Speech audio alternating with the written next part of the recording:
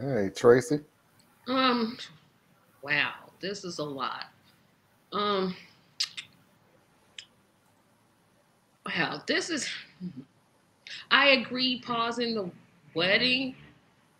I almost want to lean towards just call the whole thing off until the guy figures out where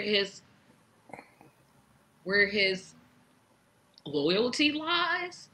I mean, obviously they're not getting back together, but if he's still carrying this torch, talking about what could have been, it may not be best to marry him, period.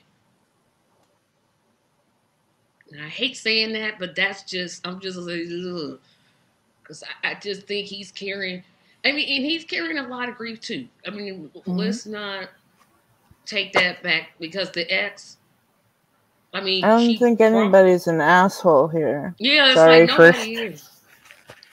Um, it's like she could have told what she could have did and should have did, she didn't do.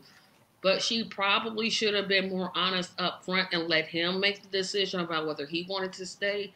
But who's to say he still wouldn't have been devastated when she passed? There's too many coulda, shoulda, wouldas on this one for me to offer a clear opinion. I totally get where the current ex, soon to be ex fiance, well, she never said they was going to break it up, is coming from because if all he's doing is talking about, I don't want you to leave me too, what do you Mhm. mean too? You didn't have to put two. You could have just said, I don't want you to leave me. But you didn't. So I think for her sake, I don't think a pause is what's needed. I think a full break is what is needed. And I hate saying that. I hate saying that. But that's what I think.